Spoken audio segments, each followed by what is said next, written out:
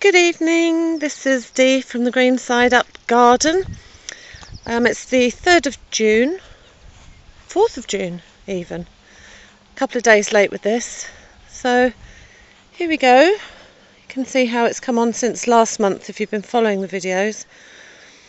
This is the third one. This is the strawberry patch, a bit overgrown, a bit weedy. Lots of flowers but no strawberries yet.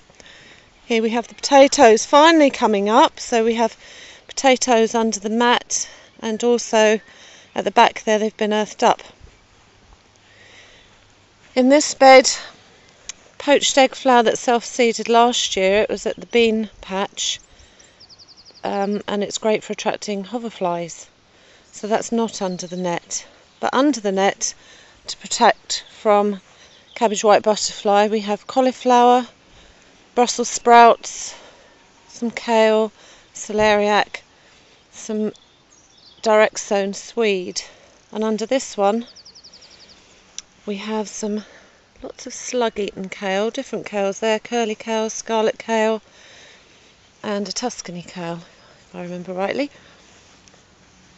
Lots of slugs this year. I've been trying eggshells, coffee, organic slug pellets, Nema slug, but at the end of the day I think it's picking them off in the evening that seems to be doing the best trick. In here, lots of onions coming up. We have red onion at the back, white onion at the front here. My peas are a real battle against the slug. In the middle there's some Phacelia green manure. I'm picking slugs off these peas daily.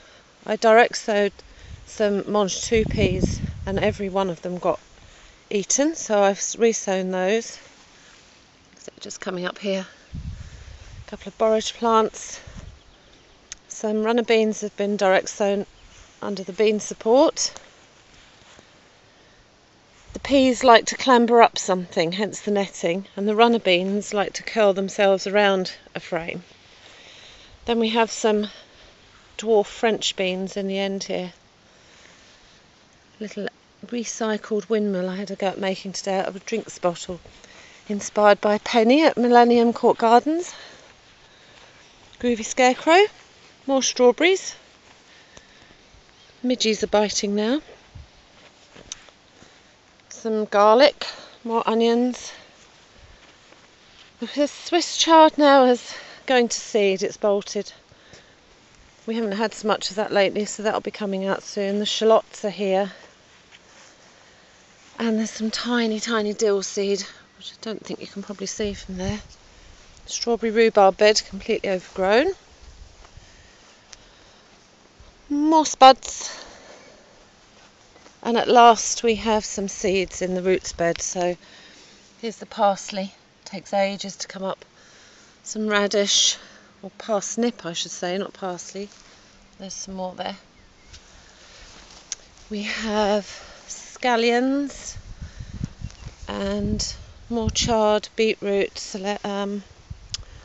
spinach, and I've direct sown loads of carrots in this end, so there's nothing showing here. This is my one weed, foxglove.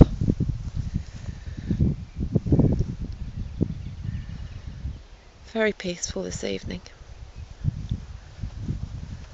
And now we're heading to the polytunnel,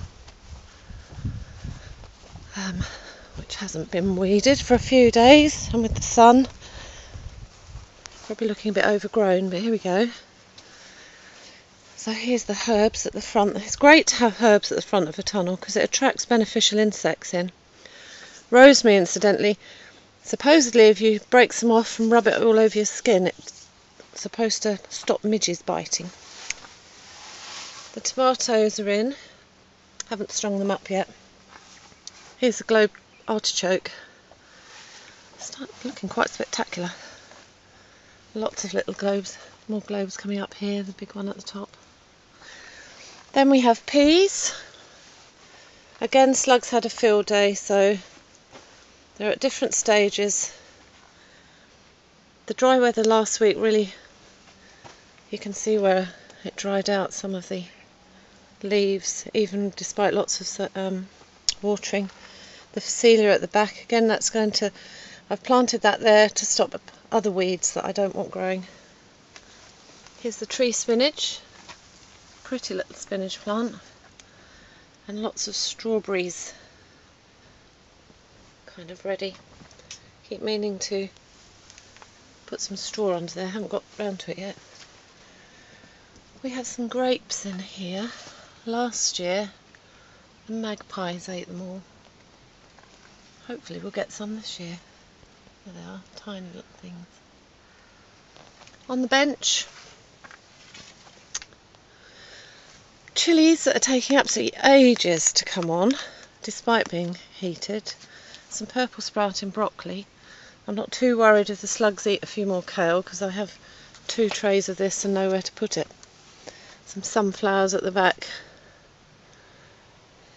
Down here we have Bordeaux spinach. I think this is such pretty spinach. Again, it's bolted with the heat that was in here last week. It was 46 degrees. Tomato plants waiting to be side shooted and strung up. Window box with some lettuce and tomato. Leeks are very, very slow to grow. I'll be planting those out soon. We have a courgette here, which is just starting to flower down the bottom. And another variety of courgette there. And this lad here is a squash, a Crown Prince squash, so I'm quite excited about him. I haven't had one of those grown before. Some sweet corn, a few lettuce. The cucumbers are in, but very little. A bit more Bordeaux spinach, and you can see the broad beans here. The big ones at the bottom, and as you go higher they get smaller, and right at the top the beans just starting to come out the flower. Again, these are taller than I am now, and they suffered in the heat last week. You can see the leaves have gone brown at the tips. But another job, harvesting the beans. So that's it, that's what's happening in the tunnel at the moment. Quite colourful everywhere. Can't beat chives for colour. So that's it this month. So I'll bring you back in about a month's time, and you can see how the gardens come on in a few more weeks. Okay, bye for now.